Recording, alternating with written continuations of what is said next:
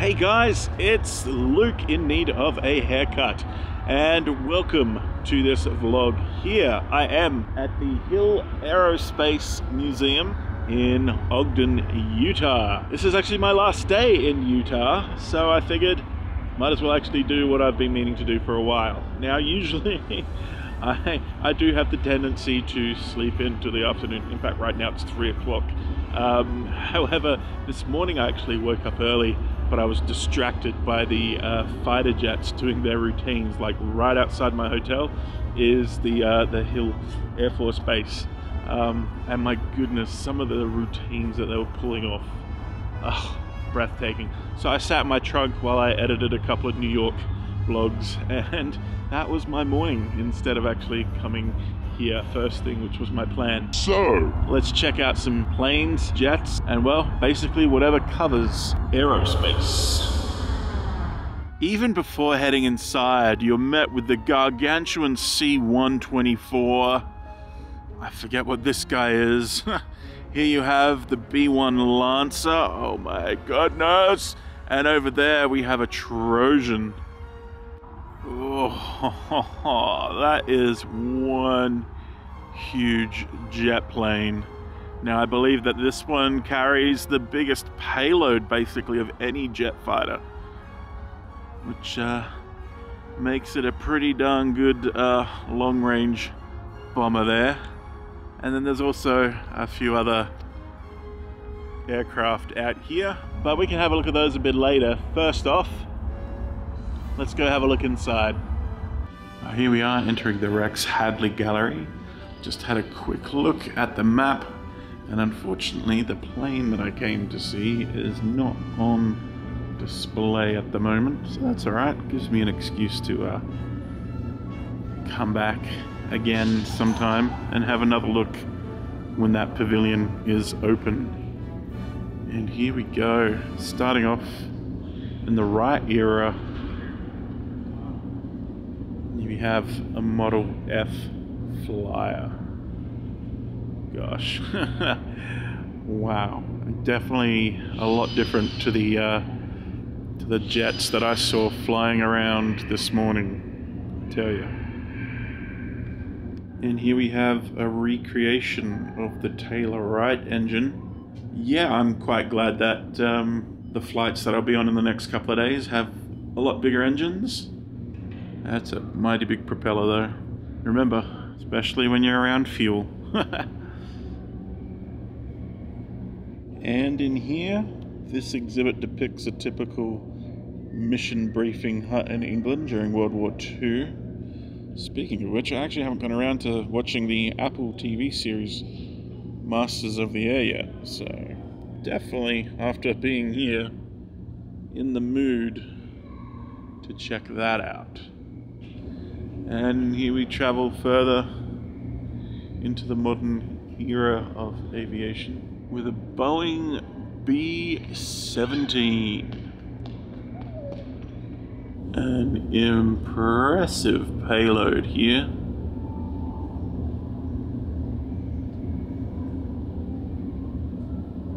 And then a little turret near the back.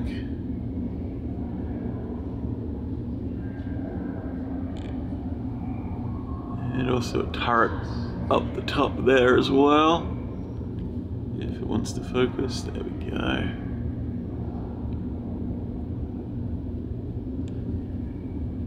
Quite an impressive feat of engineering for the year. Maybe just like, what, a little less than 30-ish years after the first flight. Remind you, going from something like that to this is just incredible.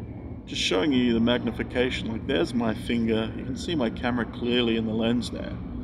Like, holy moly, that is some camera. So photography in the military. Aerial reconnaissance was a very important thing, and these aircrafts just made it all that more accessible to take high definition images from a higher altitude than what was previously able to. Now, I do need to also preface a lot of what I'm talking about. I may sound like I know what I'm talking about, but as a lot of my friends will attest to, I spitball. A lot of it might not actually be factually true. If you want to correct me in the comments, I'm more than welcome to be corrected, but this is basically just my brother. He was a huge military freak, and although I don't tend to look into the stuff a lot myself, a lot of it basically sinks in when he talks about like military stuff and whatnot. So especially when it comes to aircraft, like I love aircraft. I love flying, I love helicopters. My goodness, get me in a plane and I'll be a happy boy. Get me in a helicopter, I'll be even happier. So yeah, just keep that in mind. I may be wrong. Please lovingly correct me down below. And then going from that one, we then have the Super Fortress. I don't know why I had to add music to that, because it's just as impressive without it.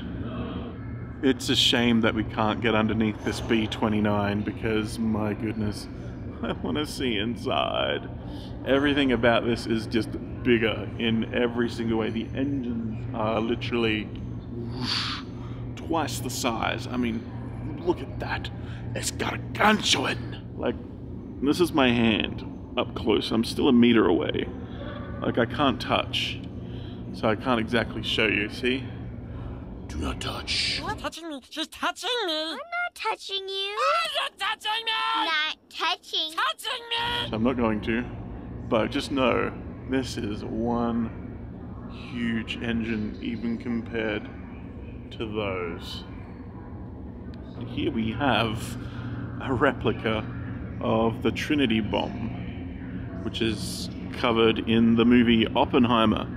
If you haven't seen Oppenheimer, my goodness, what are you doing with your life other things than watching movies and probably saving lives and many other things? But it was a great movie, a great insight into the drama behind, rather than just the facts of building such a destructive device in that day and age. But next to it, we have the Mark 6 atomic bomb replica. Now this guy is, I mean, there's the Trinity bomb. So this one here, yeah, it was an improved version of the bombs that were dropped on Nagasaki. But thankfully, they were never used in the end. And then here we have the Mark 7. And next to it is the Air-to-A Genie. So this is a little air-to-air anti-aircraft missile.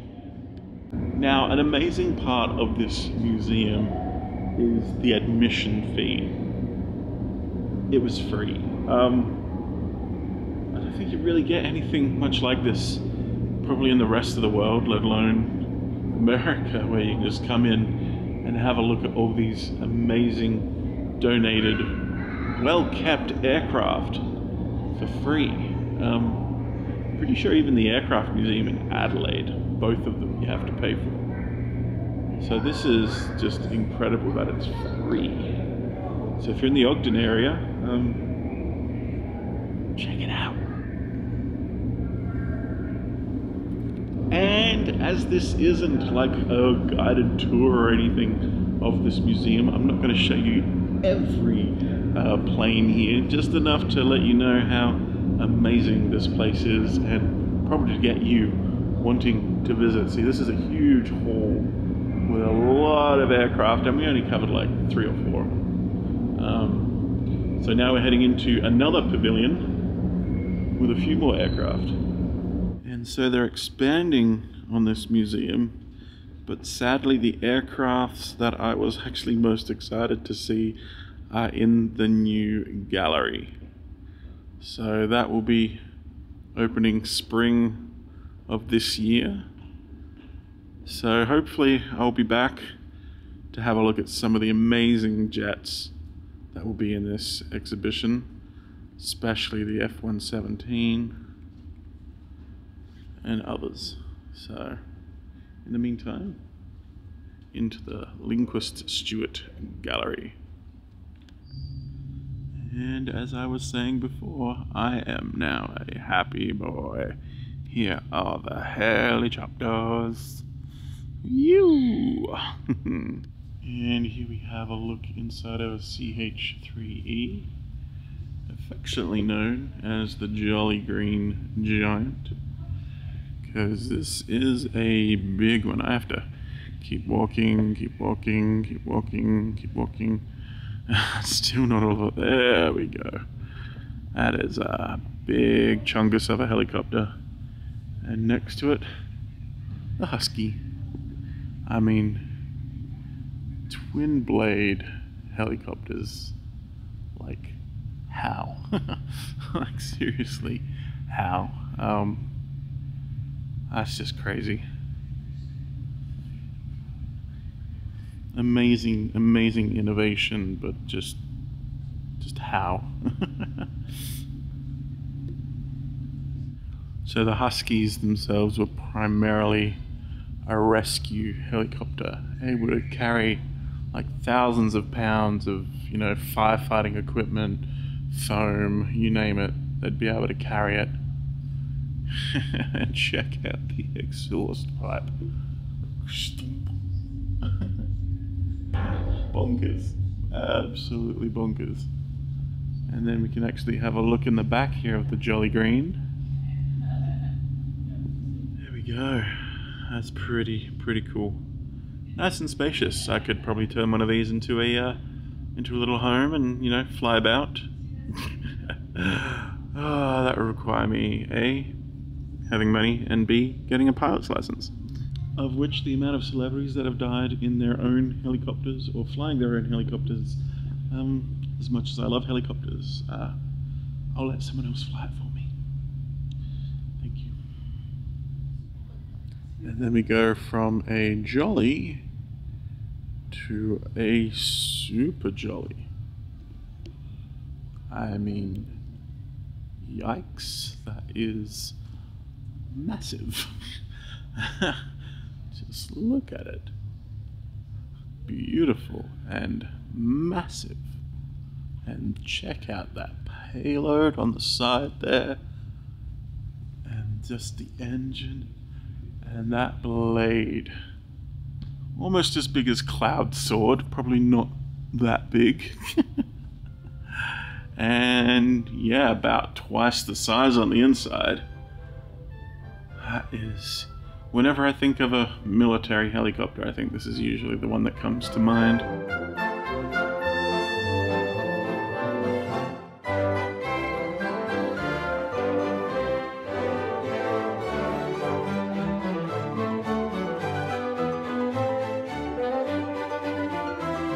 Well, that actually took a lot longer than what I thought it would. It's now 4 o'clock. When I said it was 3 o'clock before, it was actually 2:45. I didn't look at my watch until I got inside, and that still wasn't all the planes. But yeah, that'll do it for this vlog, guys. Really cool seeing a lot of the aviation history up close. I enjoyed it. I hope you enjoyed the little that I shot, because I got distracted a lot of the time. This is why I can't vlog. I mean, if you've watched my vlogs this far, you kind of already know that. So until the next one, guys, or a vlog.